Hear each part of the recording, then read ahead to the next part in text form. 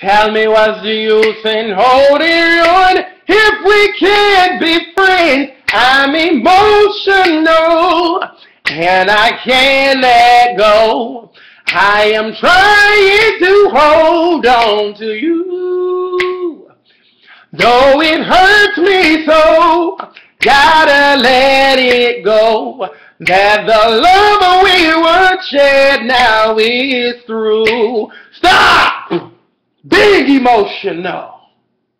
That's my thought of the day. Because your emotions are killing you when it comes to weight loss. Emotional eating. Letting stuff set you off to make you want to run to that carrot cake or that red velvet cake. Understand, problems will occur, but it's how you handle those problems. Me personally, I have stuff that go on day in and day out that just go over my head.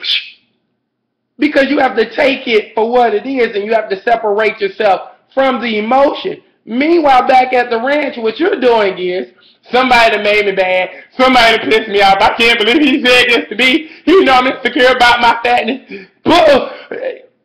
What you do, now if somebody done insulted you about something not looking right, help me. How is it helping you to go eat some cake if somebody already said something that's unfavorable to how you look? How's that helping? Well, you said I look big in this dress, so let me go get some chicken wings, or let me go order pizza, or let me go get some Ben and Jerry's, I'm going to cuddle up. How is that helping you? It's not. So what you have to do is you have to recondition yourself. Instead of doing stuff that's going to be harmful and detrimental to your weight loss, start doing something that's going to help your weight loss. Somebody make you mad, instead of curling up with that ice cream and watching Golden Girls, go for a walk. Get that stuff up off of you. One of the girls doing the conference call says, you know, food doesn't require anything of me. It makes me feel a certain way. You know, it makes me feel good for the moment. See, that's the problem. People like dealing in the moment, but don't understand that there are repercussions to what you did in that moment. You know, your body ain't going to say, well, you know what, I'm going to give her a break today because she wasn't feeling good. So I'm not going to attack her and make her bigger because she done had a hard day and I'm not going to hop on her. Sorry. That's not going to happen. That's not going to happen. So you have to start putting yourself in a position to win. The greatest killer of weight loss is getting caught in your feelings in the now. If I'm the devil, y'all easy. A lot of y'all just easy. All I got to do is send somebody to make you mad, and it's a wrap. You'll be, I can't believe they treat me like that. I'm doing good. Well, I got thyroid problems. Look, right. You can't be so easily used by your emotions, because your emotions will kill you, not just in weight loss, but in all different areas of your life. It will short you of your blessings. It really will. Look, it's so funny.